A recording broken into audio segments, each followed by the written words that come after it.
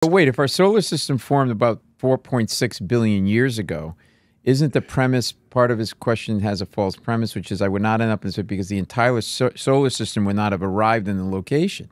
The solar system is there in that location. No. We're in a rotating galaxy. The Milky Way is rotating. And so that is all the stars in the Milky Way are rotating around our central black hole in the center. So if you go back in time, you are no longer where you left in space, and you'll be dropped in the middle of nowhere. So you always have to land in a space-time coordinate in the future. We sort of do that, but without the relativity part. If you're going to visit Mars, you don't aim for where Mars is. You aim for where Mars will be when you get there.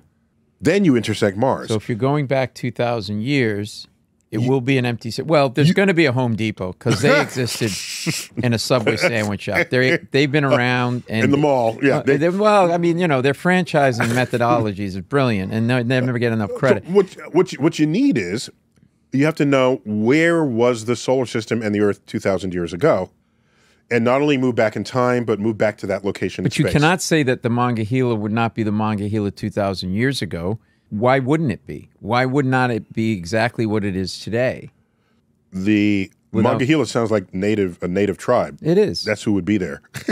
Well, that's 2,000 years ago. But he's asking if I create a time machine, if I have to go back to Mangahela, would I not end up in an empty space? Yes, he would, unless he moved in time.